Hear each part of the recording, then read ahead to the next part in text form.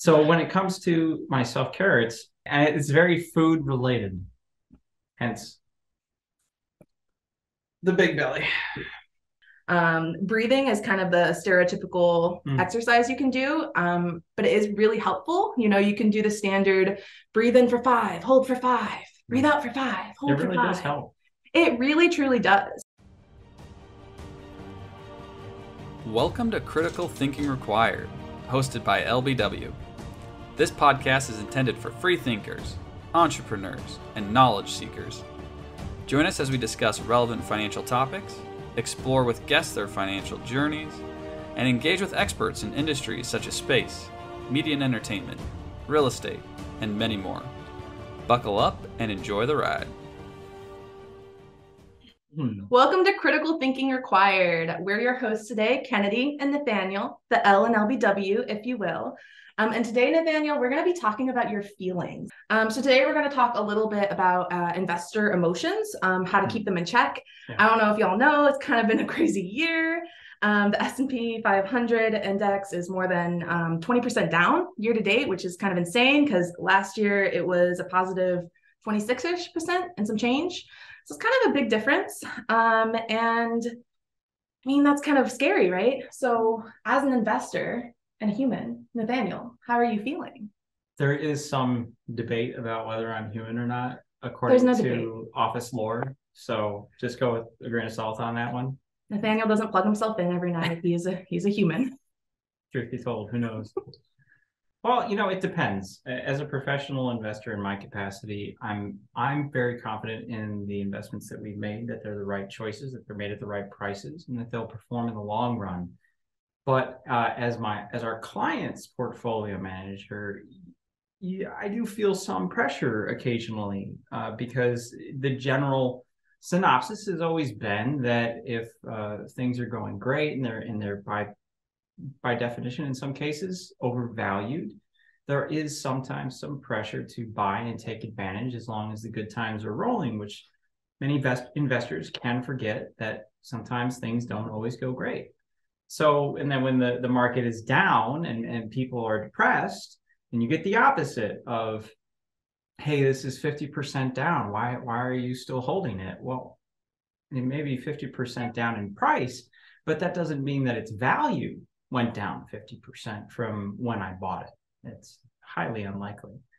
So balancing these, being a client portfolio manager and then being a professional investor, it can be a balancing act. So, like everything else in life, including maybe impulse buying that bag of chocolates, feelings play a big role. So, Indeed. Can you tell me a little bit more about that process, like what that looks like? So if you look at the cycle of a typical investor's emotion, it typically starts with optimism, then it works its way up to exuberance, euphoria. But then something happens, and then the markets, they generally come down, and then you go through the stages of denial, anxiety, fear, depression, panic. Then even capitulation occurs, where you become despondent. But then the markets reach a trough and things go back up, where you start to feel skepticism, then some hope, relief, and then you're back to optimism. Yay. It's a cycle, as with many things in life. So I will say that the emotional cycle is pretty accurate in that you do go through these emotional phases, even as a professional investor, but as a regular John Doe who may do this in their spare time, you experience the same thing, the ups and the downs. But the important things to remember are, number one, how fast do you adjust to your emotions? And number two, how much can you control your emotions and not let them make the investment decisions for you? The thing about emotions and markets is that when the markets are good, like from 09 to 21, people made so much money without really even needing to think or to do research in their investments. So by the end of 2021, we still had clients asking us, well, why don't you buy Netflix? Why don't you buy Amazon? And don't get us wrong. It's not that we thought that those were bad companies. We think that they're very good companies. But we didn't want to buy them at high prices relative to what we believe that they were worth. So it just didn't make sense to buy them in the first place, in our opinion. And people often forget about this when everything is great. But as we've seen going into 2022, not everything is great. There's a lot of air being let out of the bubble, if you will. Sometimes the pressure of following those trends, though, the allure of falling in with the crowd, it can be very powerful. And back in 2021, those tech companies, they were just not at the right prices relative to our estimates of intrinsic value. So when we enter a bear market, people tend to get depressed and they start to feel like they need to get out. They need to feel safe. Feeling safe is one of the most, I think, underestimated emotions when it comes to whatever is necessary to make you feel that way. And people react in all sorts of different ways. If you truly feel like you can't function knowing that your investments that your money is in the market and you're seeing all of these lows, then yes, it might make sense for you to sell everything and get out to feel that sense of security. But history has shown time and time again that it is best to buy and hold through the tumult than it is to buy and sell at poor timing. I think that point about feeling safe is a really important one, right? Because before we can do anything else in life, like we need to address our basic human needs, like feeling safe. That's like, if you think there's this model in psychology called Maslow's hierarchy of needs. And it's a whole thing, but essentially you have to address the things at the bottom before you can do anything above it. If you can put that little photo up here. And so at the very bottom, it's safety, right? So when we feel safe, if we feel unsafe, of course, that's going to like make us feel uncomfortable. We're going to want to do something about that. And so it's really important, as we've been doing, to identify these emotions, but it's also really important to figure out how to manage them. And we can do that by practicing self-care, which you may have heard about. It's been kind of a big buzzword, buzz phrase in the last several years. But for anyone who is unaware, self-care is really like anything that you can do to take care of your well-being, whether that be emotional, physical, mental, whatever it may be. And because self-care can look a lot of different ways, it's often really personal, right?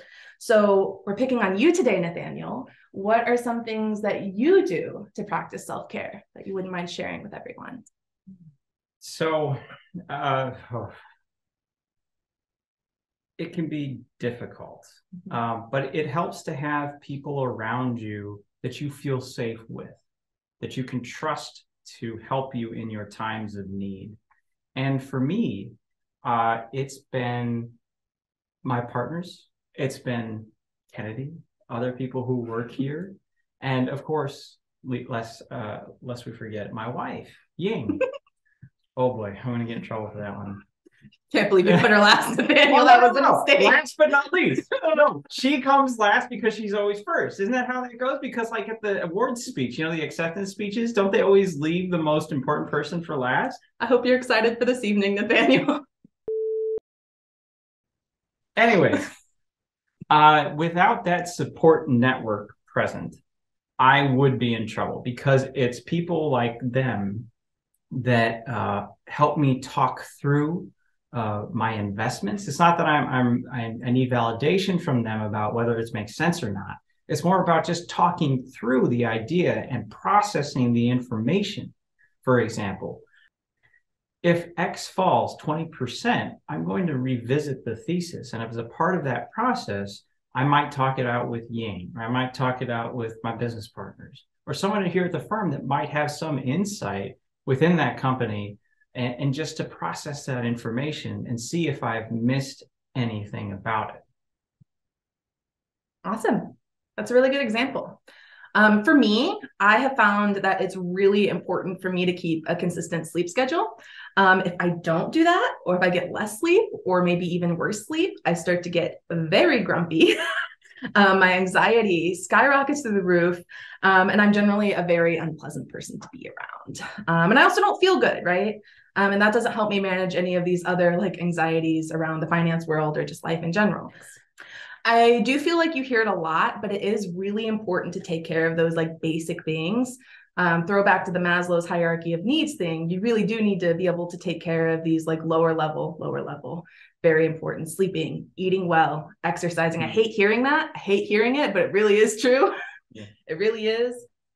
But then sometimes it really is one thing after another, even though we try as hard as we can to get that good sleep, eat well, exercise. Sometimes things just build up and things kind of implode. So in those moments, what are we going to do? What do you do, Nathaniel, in those moments? So we like to joke around here. Well, I like to joke around here that if I wasn't married, or if I can't speak for Kennedy, Caroline, or Gary. Not married. Not right. But Dan and Tim and myself, I like to joke that if we weren't with our respective partners, that I would never go home. I would sleep in our office if I could get away with it. So I tend to work even though it just stops making sense when I'm tired and I'm not even able to process the information. Ying, my wife, has to constantly check in on me and put the brakes on, and she has to physically drag me out of my chair to get me away from the computer. Unplugs your laptop. Literally, yes. Although, to be fair, I do that to her sometimes because, yeah, you know, she has issues too. Teamwork makes the dream work. That's marriage, right? I could tell you a story about a friend's Lego set with Ying, and she stayed up till 3 in the fucking morning. 3 in the morning, no joke. She started at 9 a.m. at night. 3 in the morning, I stayed up with her. That's dedication. Marriage. Yeah, love it. True love. That is relationship goals. #. Amen. So when it comes to my self-care, it's really Ying care is what we call it at home, I guess. Okay. And it's very food related, hence the big belly. Yeah, so those are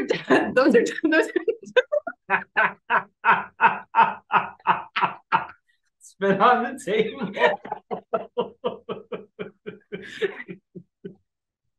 All right. So yeah, those are some good examples. Moderation is key, perhaps, with anything in the world. But, you know, in these moments of high anxiety and stress, it is really important to take a couple of moments for you and your headspace, right? It's not only going to help you, but it's going to positively impact whoever you're communicating with as well. Breathing is kind of the stereotypical exercise you can do, but it is really helpful. You know, you can do the standard breathe in for 5, hold for 5, breathe out for 5, hold for 5. It really does help. It really, truly does. It's just hard to remember in those moments of those feelings of like anxiety and panic. And like I feel like a jar of bees that you check around, like that's how I feel like it is. And so it's really hard in those moments to stop and be like, that's rough. Yeah. But it's important, right? Especially when you're making decisions as an investor as well. Gets blood to the brain. It really does. Some other ideas, something that works for me is temperature. So if you're feeling really nervous or really panicky, I really like holding an ice pack to my chest or to my neck. And like I said earlier, these things are really personal, right? So just because this works for me or just because it works for Nathaniel doesn't necessarily mean it's going to work for you. Luckily, Google exists and it's mostly pretty accessible. If you're watching this anyway. So I would definitely recommend, you know, doing some Googling. There's tons of lists, tons of resources of different things you can try. So we are not professionals in this space. So do your own due diligence. Yes. Go to a doctor. Therapy is good too. Therapy is good. Yes. Go therapy. But yeah, so it's very important. So this is our suggestion to y'all. In these moments of anxiety, when you see these markets go up and down, take a deep breath, splash some water on your face, and practice some mindfulness. So just to end, we want to say that basically it comes down to taking a deep breath when markets go a little haywire. It's okay. It's healthy for markets to do this every once in a while. So long as your investment time frame is for the long term, generally speaking, a buy and hold strategy is the best route. but everybody's different. Everybody's situation is different and unique. So it always helps to go speak to a professional, and you guys can then figure out what is best for you. So with that, I want to thank you for listening to us, and I hope you have a pleasant evening. Like and subscribe. Thank you for taking the time to start your journey of thinking differently and listening to LBW talk about stuff they love. Until next time.